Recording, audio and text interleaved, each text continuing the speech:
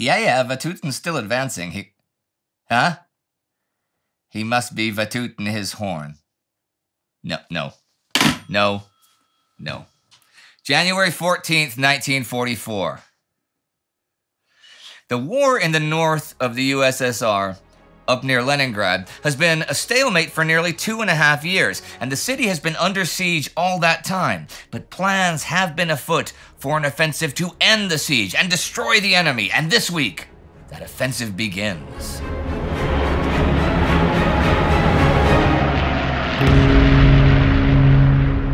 I'm Indy Neidell. This is World War II. Last week, Soviet attacks in Ukraine actually managed to push into formerly Polish territory.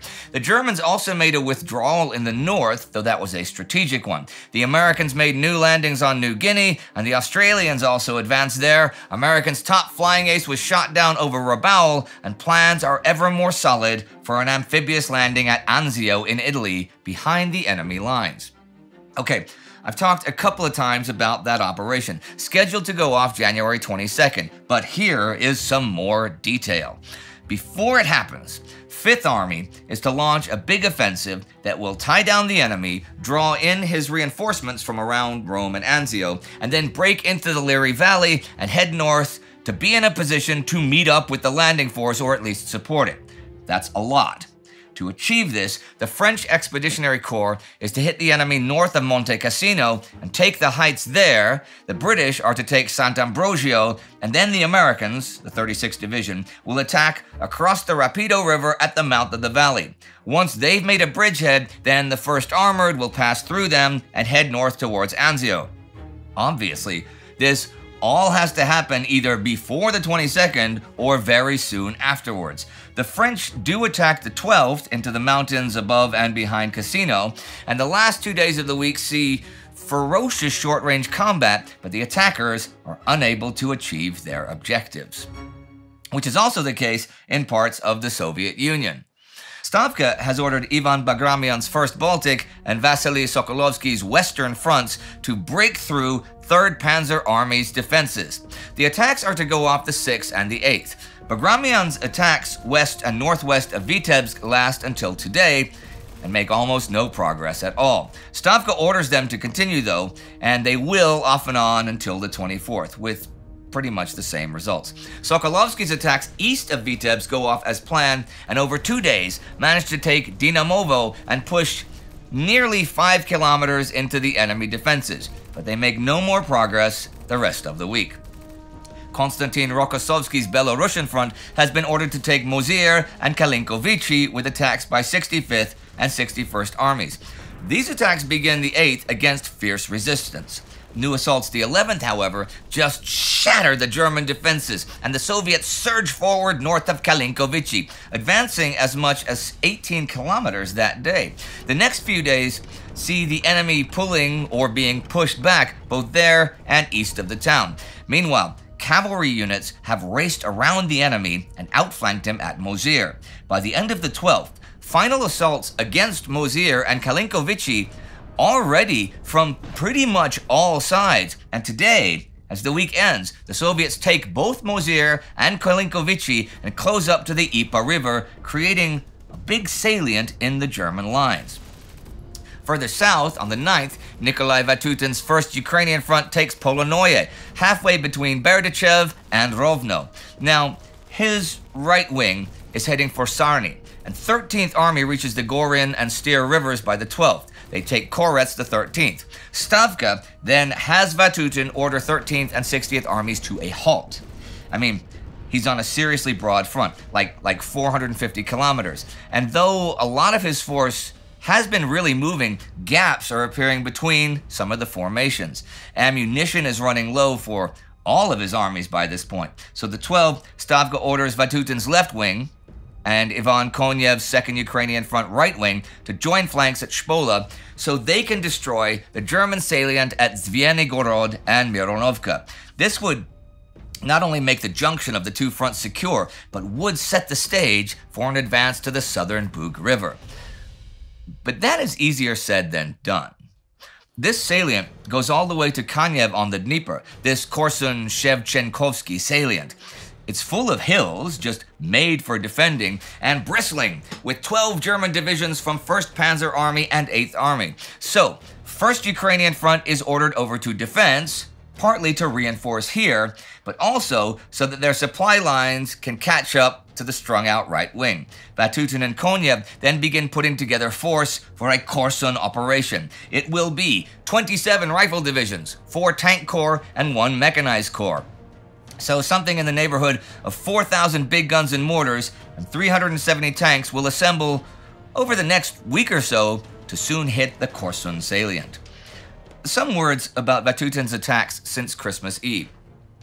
After 22 days of operations, Vatutin's front began to slow up, outrunning its supplies and struggling in the mud, for the winter failed to come to the south. The Zhytomyr attack had been a conspicuous success, but the command decision to spread the front armies amidst objectives running from Sarny to Vinnytsia and Zhmerinka has come in for certain criticism. Those orders went out when the front had spent its reserves. 1st Ukrainian could not reach the southern Bug, capture Vinnytsia and Zhmerinka, and encircle German troops at Zvenygorodka. After the fall of Zhytomyr, concentrating on the left flank and closing with Konev might have been more productive. At the end of last week, elements of Konev's 2nd Ukrainian Front launched some attacks near Kirovograd and even broke into the city's suburbs by the end of the week. As this week gets going, they clear the city of the enemy already the 8th and advance some 15 kilometers west of town. As for the 3rd and 4th Ukrainian fronts even further south, we saw over the past weeks unsuccessful attempts to take Kryvyi Rog and Nikopol. Stavka has by now issued formal orders for those points to be taken as soon as possible, because until that happens, the German defenses are well entrenched and anchored by the Kamenka and Dnieper rivers, and you cannot break those defenses without taking those hinge points. Hey, here's an interesting story about the Nikopol attacks the other week that I didn't have a chance to get to. In the first attempt to rush the town, the 44th Army under Khomenko, an NKVD officer who made good as a commander, was badly mauled. Khomenko and his artillery commander S.A. Bobkov, driving to a forward headquarters, took the one road that ran through German positions, coming under murderous fire. Bobkov was killed in the first salvo, and Khomenko sustained fatal wounds.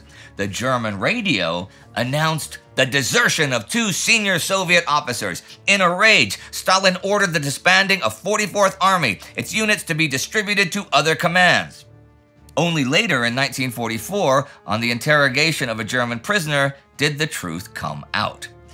Anyhow, on the 10th, 3rd Ukrainian Front attacks towards Apostolovo, and on the 12th, 4th U attacks again against the Nikopol bridgehead. Neither of these attacks meets with success for the rest of the week. Army Chief of Staff Alexander Vasilevsky has ordered that last attack to go off now because he thinks the Germans are likely to withdraw from Nikopol. This is not the case. Erich von Manstein last week asked Adolf Hitler for permission to withdraw from both Nikopol and the Crimea to shorten his lines, but this was refused.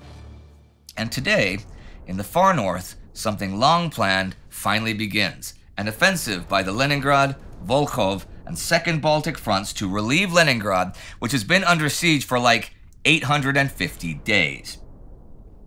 If you were to look at the Leningrad area battlefront, you might think it belonged more to the Great War than to this war. From the barbed wire to the trenches and all of the heavy fixed positions, it is very much a throwback. And for those 850 days, German and Soviet gunners have fought the longest artillery duel in history, even as life goes on in the city under fire. The trams still run, and since last January, when the total blockade was at least pierced, it's become somewhat less of a nightmare. But it is unending danger, and always possible sudden death for the denizens of the city. They do have an oil pipeline to the city by now, and the trains run the gauntlet of guns along the southern shore of Lake Ladoga to bring in supplies. So there are even factories producing there, and not quite so many people dying of starvation.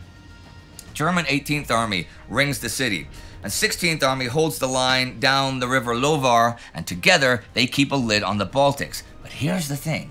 As we have seen, German High Command has slowly but steadily taken troops from here to beef up other sectors, and they've also replaced many top-notch divisions here with ones of much lower caliber. They still man pretty comprehensive defense lines, 2 more lines behind the first, and behind them a 3rd defense zone and a rear defense line from Pskov to Ostrov. But by this time, Stavka thinks 18th Army ripe for the taking, and they've been building up for this offensive for months. They've especially been massing artillery. In 1941, when they stopped the German drive here, there were 8 big guns per kilometer. Now it is to be 140. The tiny Baltic fleet has even been moving men and equipment by night until the ice in the Gulf of Finland thickened in late December. By then, the tanks and self-propelled guns had been brought in to the 300-meter piers at Lysinos. Since then, transport planes have been flying in staff and artillery. They're trying to give the impression that they're evacuating the bridgehead, but they've actually brought in tens of thousands of men, 600 big guns, and brigades and regiments of T-34 tanks. Leonid Govorov's Leningrad front, Kirill Meretskov's Volkhov front, and Markian Popov's 2nd Baltic fronts are to do the job. Attacks against 18th Army by the first 2 are to destroy the flanks, and then they will thrust towards Luga and trap the main German force, ideally. 2nd Baltic is to keep 16th busy, and after 18th's destruction, all 3 fronts will aim for Narva and Pskov, freeing the whole region and setting the stage to enter the Baltic states. On the 11th, they go over the final plans. Govorov has 33 rifle divisions, 3 rifle brigades, and an air army. Meretskov has 22 rifle divisions, 6 rifle brigades, 4 tank brigades, and an air army. Popov has 45 rifle divisions, 3 rifle brigades, and 4 tank brigades, and an air army for tactical support. It is 2nd Shock Army who are to begin the attacks from the Oranienbaum bridgehead. And when is this offensive to begin? Today. At 9:30 this morning, the artillery barrage begins, 65 minutes long and 100,000 rounds strong, and then 2nd Shock goes into action. They advance 3 kilometers this day along an 8-kilometer front, and 90th Division reaches the German 2nd defense line. Leningrad is shrouded in mist tonight. When Ivan Maslenikov's 42nd Army assault troops get into positions, their main attack is to begin tomorrow with the dawn. At the end of last week, the Allies were beginning other attacks over in the Solomon Islands. They began flying missions out of Piva Uncle Airfield on Bougainville. Light and medium bombers from there can easily reach Rabaul and continue their campaign of aerial attrition. The first mission, however, cost 7 planes for no gains. The next mission, on January 9th, proved more successful and an indication of things to come. 7 TBFs and 24 SBDs hit Tobera. The Japanese response was ferocious. Despite this, the Dauntlesses systematically worked over the anti-aircraft positions. Then, at medium altitudes, the Avengers dropped 2,000-pound bombs on the paved runway. Although the Japanese were able to shoot down 3 escorting fighters and 1 SBD, Tobera was temporarily shut down by the raid. It was the first time any Rabaul airbase was shut down due to bomb damage, even if it was temporary. On the 11th comes a raid against planes parked on the ground at Vuna Canal that damages 8 of them. Raids continue today. Well, last night, actually. First, a nighttime B-24 raid against Vuna Canal. Then B-25 raids today against targets in New Ireland and then New Britain. The Japanese send up 84 fighters against this. The bombers are well guarded, though 2 are lost. 2 fighters are also lost, and the Japanese lose 3 planes, but 7 ships are damaged in Simpson Harbor. As I've said before, it's a lot easier for the Allies to make up the losses in planes, men, and ships than it is for the Japanese. And over in New Guinea, on the 11th, the Allies make the airfield at Sidor operational once again. And here are a few notes to end the week.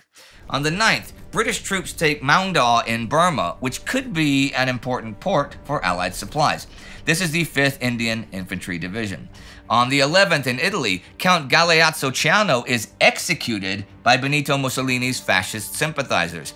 Already the 8th, Mussolini's Italian Socialist Republic tries the former members of the fascist Grand Council who overthrew him last summer. Ciano was not only Italy's foreign minister, but also Mussolini's son-in-law. On the 12th, the SS United Victory, the first victory ship, is launched in Oregon. She will be completed at the end of February. These ships are a similar idea to the Liberty ships, but faster, larger, and with a longer range. They are to be quickly built in large numbers to make up for ships lost to U-boats, although just about no Allied ships are being lost to U-boats these days. And so we come to the end of another week of the war, with plans afoot for a big offensive in Italy, a big offensive beginning in the USSR, and ever more aerial attacks against the Japanese in the South Seas. And in Germany, on January 11th, there is again the bombing of Oskersleben. We cover the whole bombing campaign in depth and its questionable military effect on our War Against Humanity series. Thing is, this particular raid, right, flies into the teeth of nasty weather. So all the wings are recalled except for the 1st Air Division and 1 wing from the 3rd Air Division. They're already close to their targets, so they get the green light. However, they only now have 1 fighter group as escort. The Germans take full advantage of this, and 60 B-17s are lost. One individual lost is Tech Sergeant Benton Lowry, 30 years old, 4 kids. He was the great-grandfather of one of our interns. This is a letter he wrote to his family at Christmas 1943. Dearest kids, Daddy has received your Christmas box and also the very nice card you sent me, and it sure made me very happy to have you think of me. It always makes me feel good to hear from you, and I wish I could spend Christmas with you. I know Santa Claus will be very nice, and besides a lot of toys, you might even get a new suit or dress, so I know my sweethearts are going to be all set. My Christmas is going to be awful blue, because I will be wishing to be with you. It takes about 2 weeks for your letters to get here to me, and I don't get half enough. You're just going to have to write often so you can keep me cheered up. I read your letters over and over. I sure miss you an awful lot. Take good care of yourself, and you have all my love and kisses. Daddy. He had not gotten their response letter back yet when he died. See you next time.